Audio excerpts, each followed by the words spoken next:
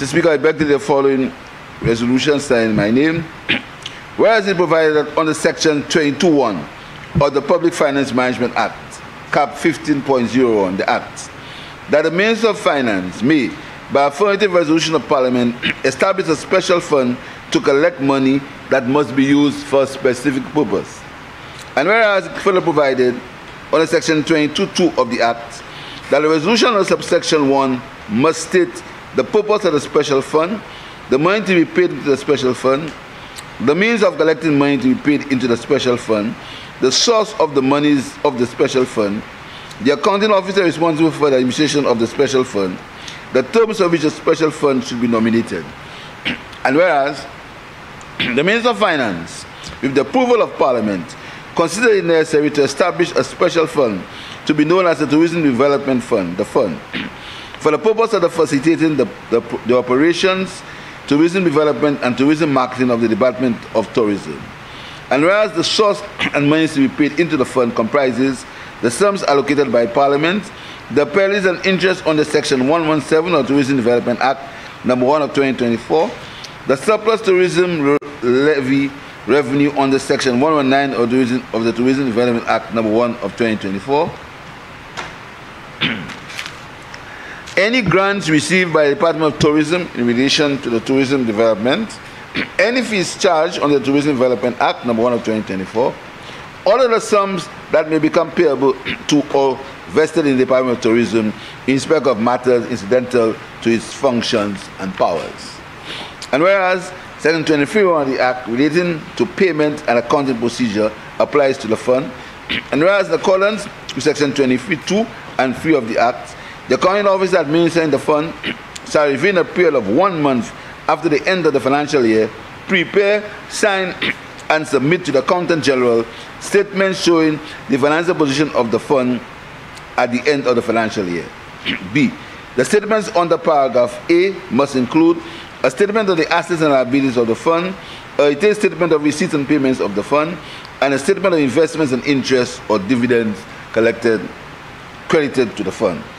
And whereas the Permanent Secretary at the Department of Tourism is accounting officer who is responsible for administering the fund, and whereas the fund must be maintained unless it is closed by the Minister of Finance under Section 4 of the Act, and whereas the Minister of Finance receives a report from the Permanent Secretary of the Department of Tourism to indicate that the purpose for which the fund was established has been fulfilled or no longer exists, and in the opinion of the Minister, there is no likelihood that the purpose for which the fund could lawfully be used will arise in the future, or the term specified in this resolution for the fund has expired.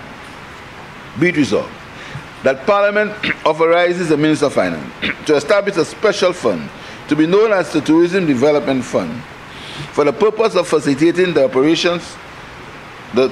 operations, tourism development, and tourism marketing of the Department of Tourism.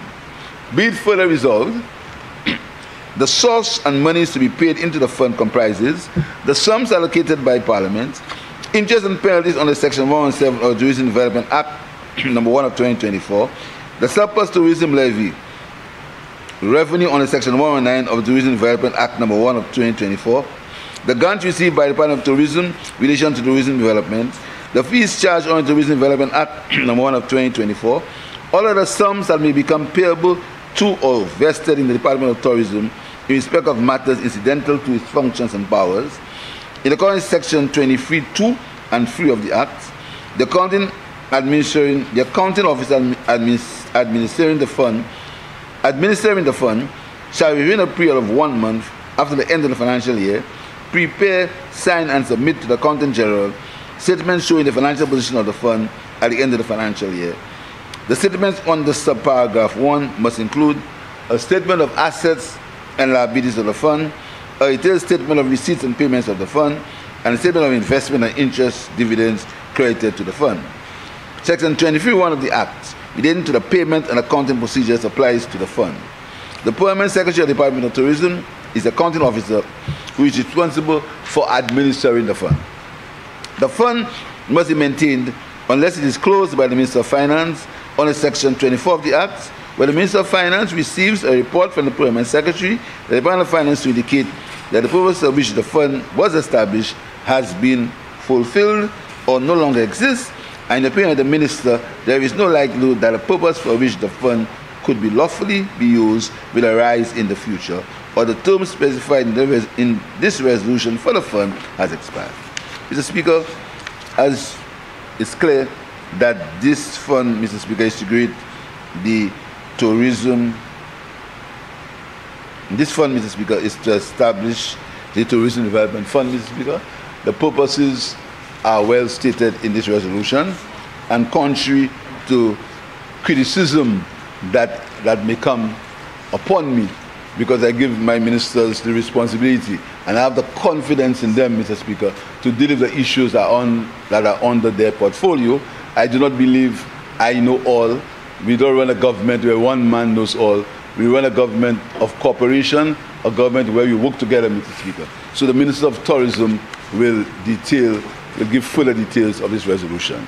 I thank you, Mr. Speaker.